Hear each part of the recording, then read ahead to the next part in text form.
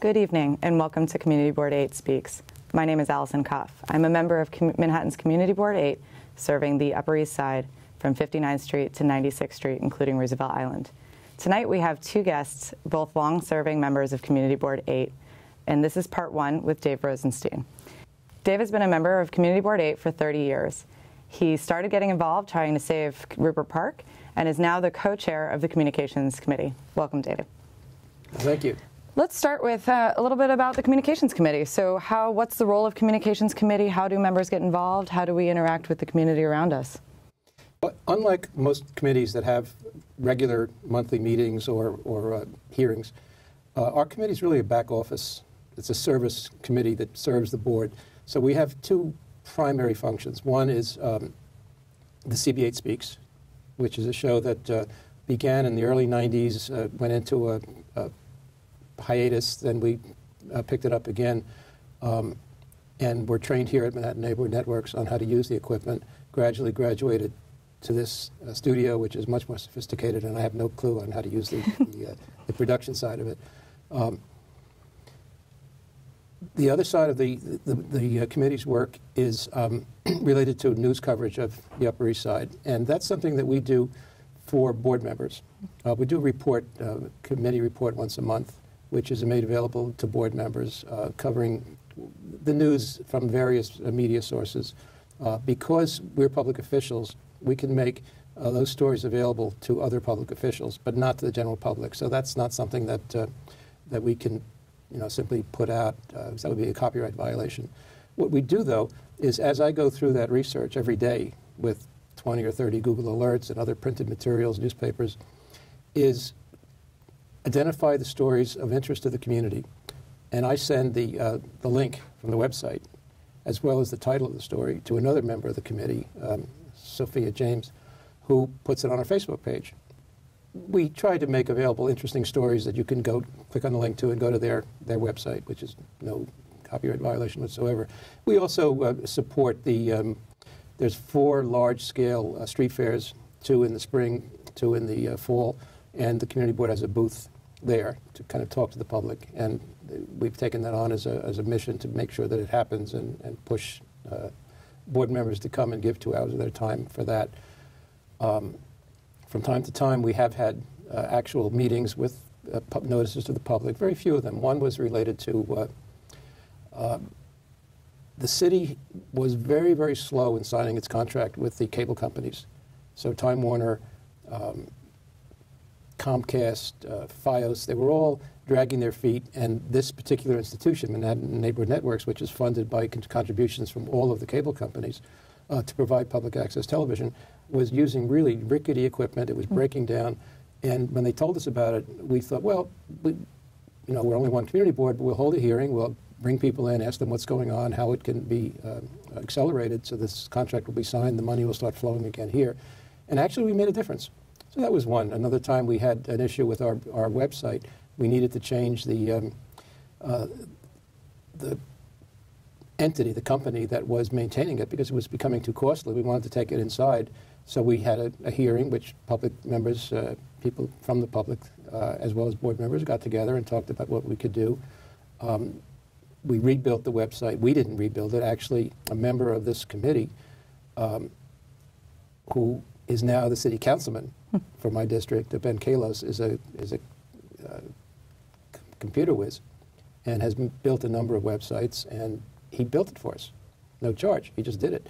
He taught Will, my co-chair, how to take the tapes from this show, which are huge, humongous television tapes, convert them into a small file that can be put on our website. So it's now, you can go to the community board's website and see not only this taping, but other shows. In a nutshell, that's it. I have to correct you. I haven't been on the board 30 years. I actually came on the board in '92. I was on for 8 years.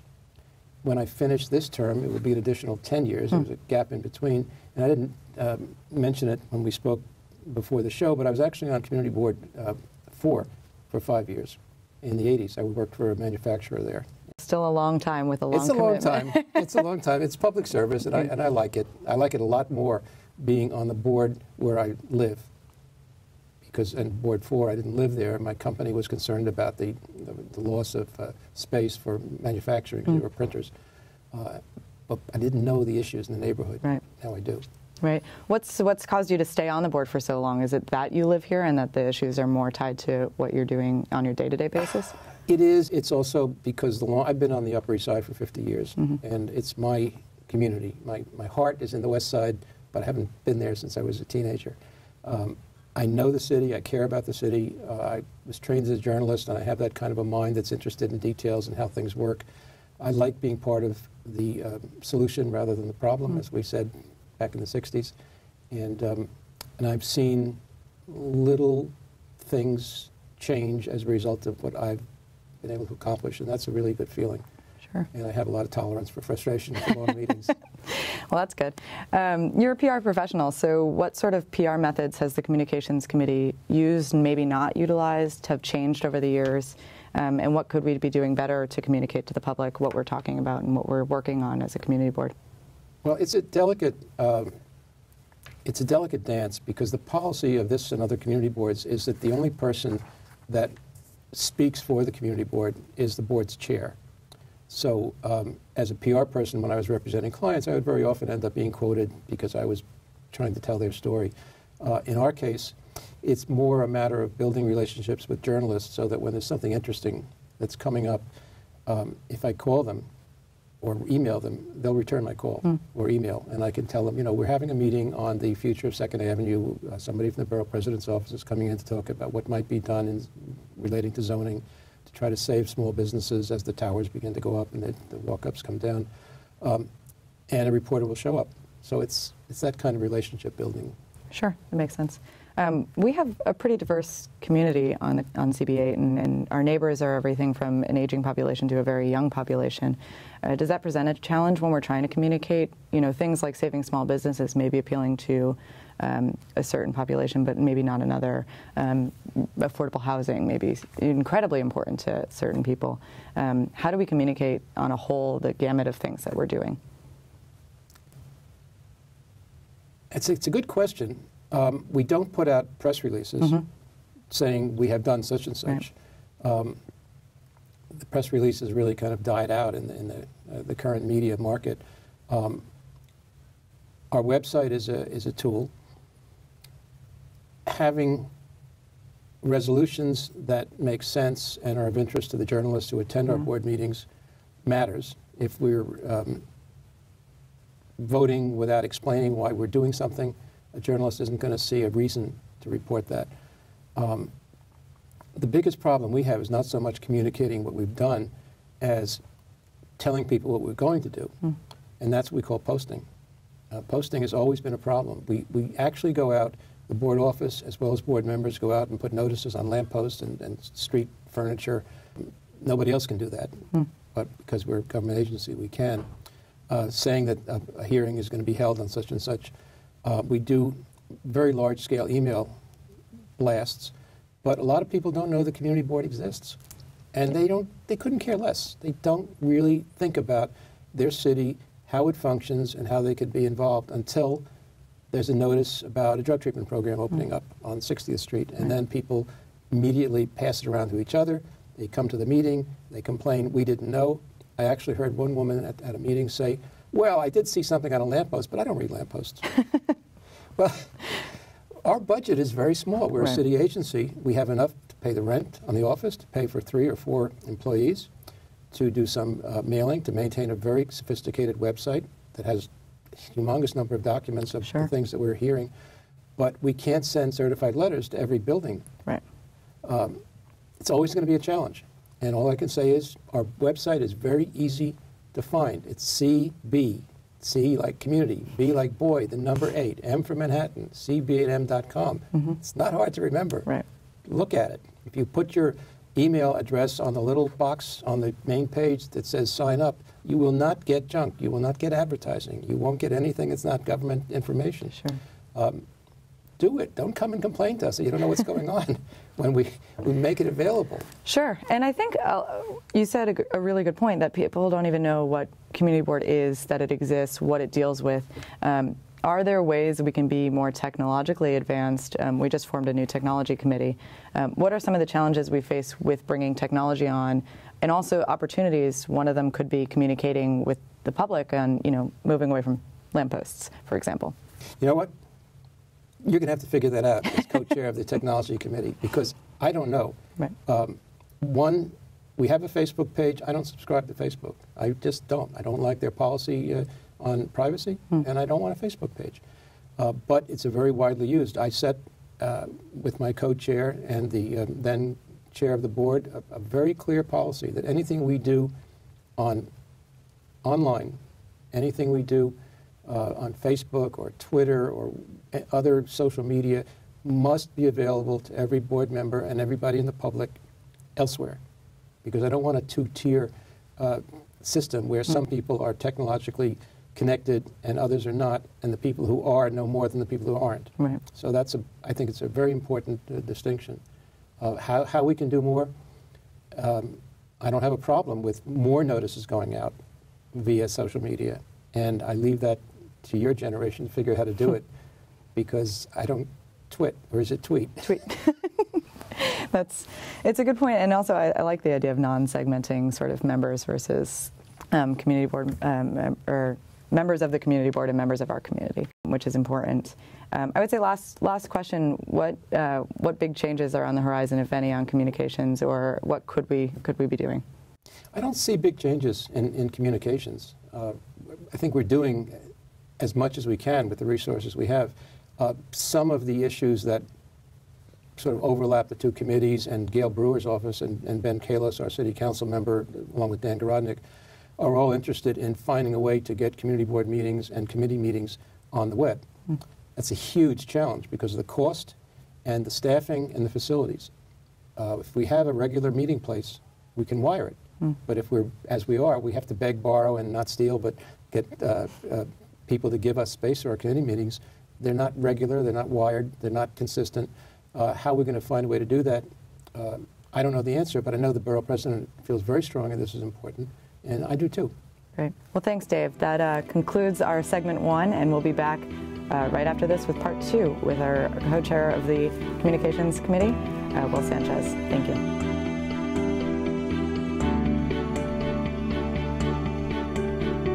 Good evening and welcome back to CB8 Speaks. I'm Allison Kopf, and we're back with our part 2 of our interview with the co-chairs of the Communications Committee of Community Board 8 with Will Sanchez. Thanks, Will. Will has lived on the Upper East Side for over 30 years. He's been involved with the Community Board for the last 10 years. He has served on a number of positions, including secretary for 3 years, bringing back the Public Safety Committee, serving as the co-chair to Dave Rosenstein on the Communications Committee, and also serves as the liaison to the Midtown East Business Improvement District. Thanks for joining us. Thank you for having me. So let's talk a little bit about CB8 Speaks. What's the history? How did we get where we are here? That's a great question. As you mentioned, I joined the community board almost 10 years ago, 10 in June. I was actually a replacement for another community board member that couldn't fulfill the application. As you know, it takes a lot of time to do this. So when I started, there was a CB8 Speaks.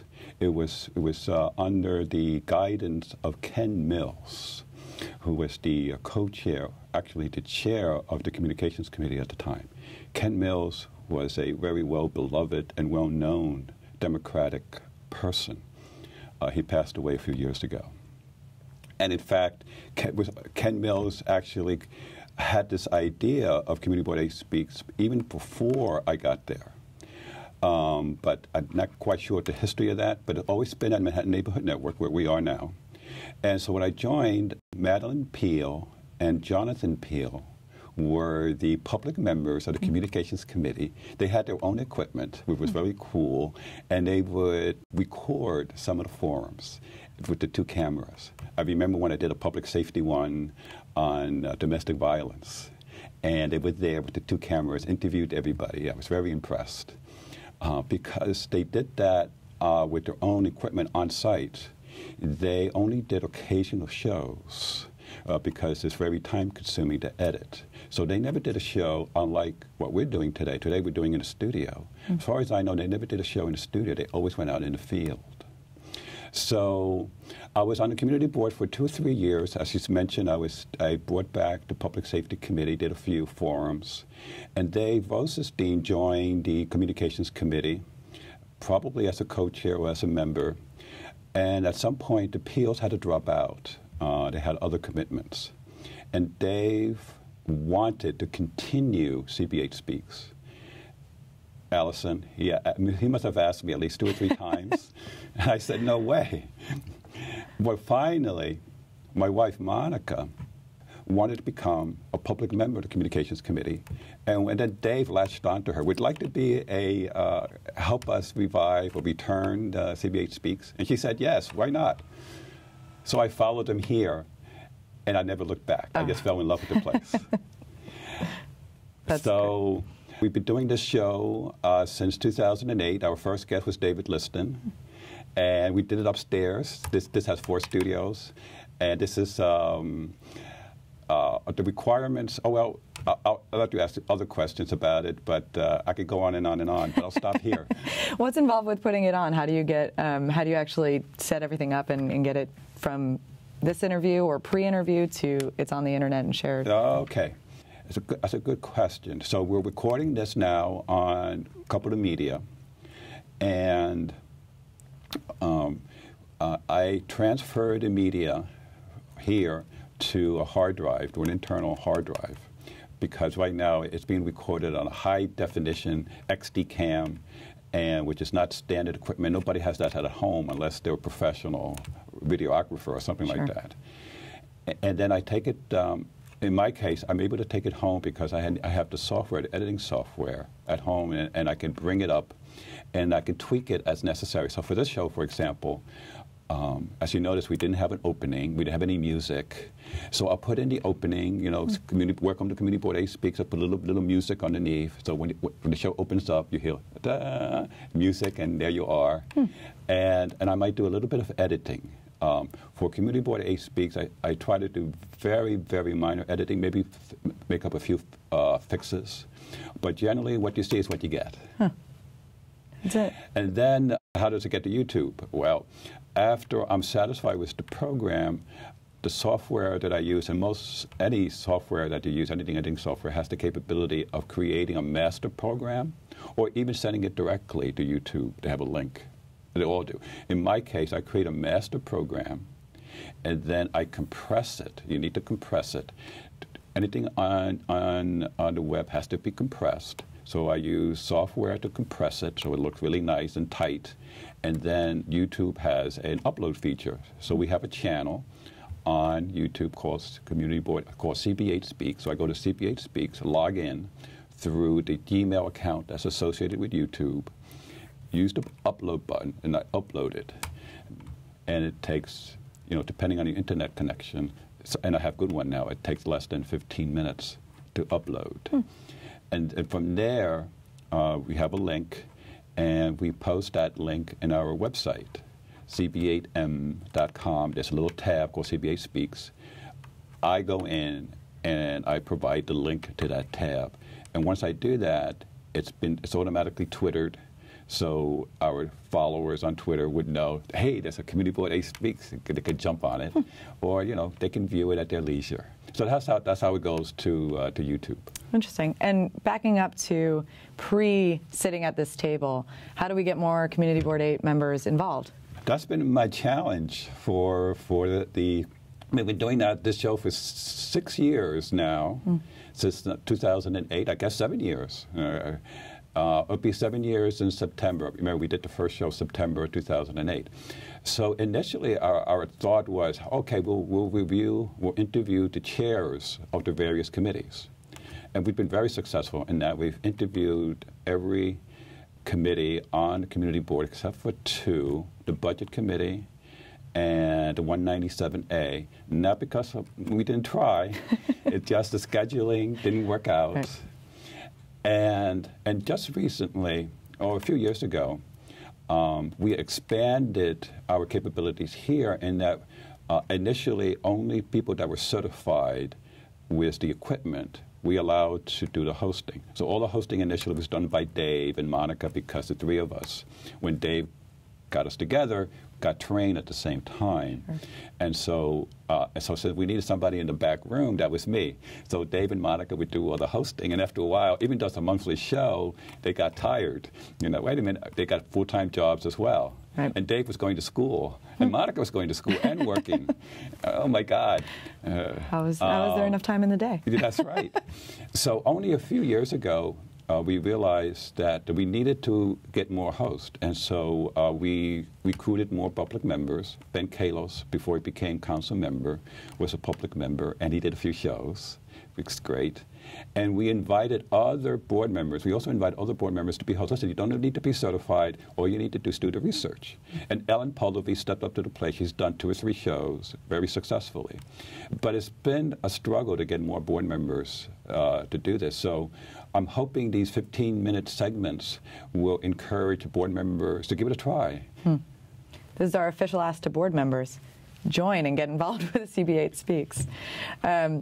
How did you get to this point yourself? Do you produce other shows? Yes.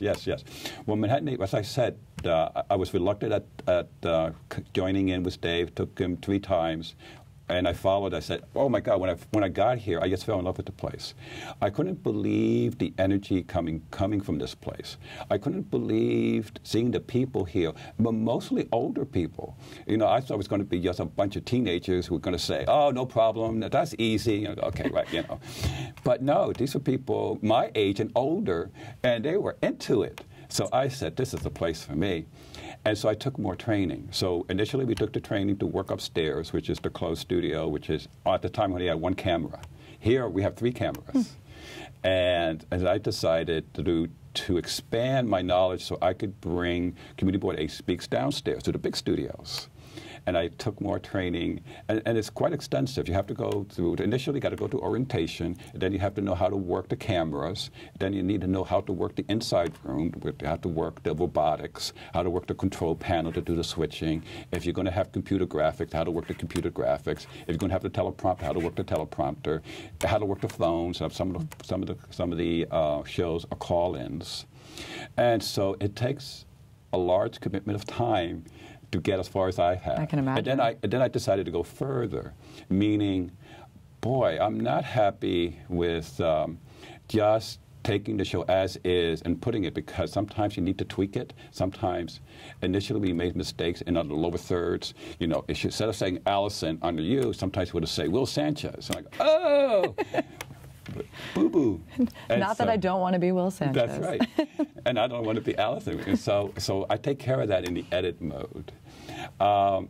And so when I completed the training, the instructor said, now you could have your own show. I said, no, you don't understand. I'm doing this to help out, you know, Community Board 8. No, you could do your own show. That night, I realized what he meant. And I said, and that's how Gotta Run with Will was born, almost exactly 6 years ago. Oh, my gosh.